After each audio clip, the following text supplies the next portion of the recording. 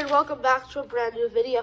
Today I'm bringing you yet another episode of Premier League predictions. If you enjoy this kind of content, make sure to drop a like as well as the subscribe button. Without any further ado, let's get into it. Which last year would be an absolutely massive game in Manchester City against Liverpool. But Liverpool not being at their best this year. I don't have too much faith in them doing much, so I'm going to get right to the chase this one. 2-0 Man City. Bournemouth against Fulham. Relegation fighting Bournemouth as a promoted team against another promoted team in Fulham, which have been doing absolutely fantastic, but a little bobble recently. So I think I'm just going to lean towards Fulham here, actually. 1-0 to the Cottagers. Next up, we have Nottingham Forest to take on Wolves at the City Ground. And I think both teams are kind of out of form, so I am going to go for it here. I'm going to say Nottingham Forest 0, Wolves 0.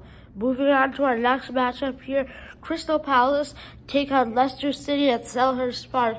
Now, Selhurst Park, Crystal Palace fans haven't seen a win since like October or something crazy like that. So I don't see it changing, actually.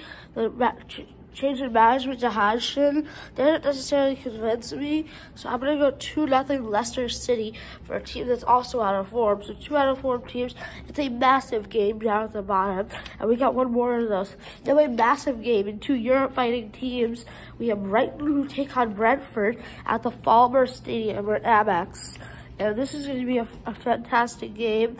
Brighton in really good form, Brentford in really good form. So I'm just going to go for it right here. Brighton 2, Brentford 2. Next up, Arsenal against Leeds at the Emirates Stadium. This game should be interesting, pretty good. You know, you have Jesus is coming back. Jesus, that is, coming back, playing well. Hopefully for Arsenal. Hopefully not for me as a Man City fan. But I just think that it's going just to happen again. Arsenal will get another win here. So I'm going to go for it. Arsenal 3, Leeds United 1. Chelsea against Aston Villa, 10th against 11th. Here are two teams which are pretty in form, in my opinion. Both teams unbeaten at least their last 4, and I think this is going to keep on going here.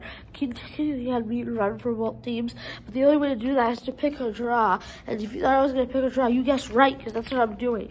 Chelsea 1, Villa 1. Moving on next to our next matchup, an absolutely massive game down at the bottom of the Premier League table and our relegation fighting teams. It's West Ham who take on Southampton at the London Stadium. All right, then who is going to win? I think West Ham are really out of sorts. They're looking out of sorts. Moyes has to go. The Scottish manager has to go. It's just not working out for anybody there. Southampton under Ruben Selles performing a little better. So I think I'm going to go for Southampton to pick up an away win. 2-1 Southampton. Moving on to our penultimate matchup as we move on to St. James Park.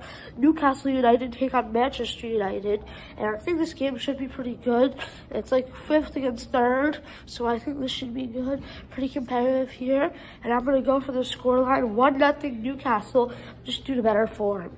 Then we move on to our next matchup. And it's Everton against Tottenham. Our final matchup here at Goodison. I think this matchup should be pretty intense here. Everton against Tottenham is always pretty good, and I think it's going to stay this way. This will be really good, actually.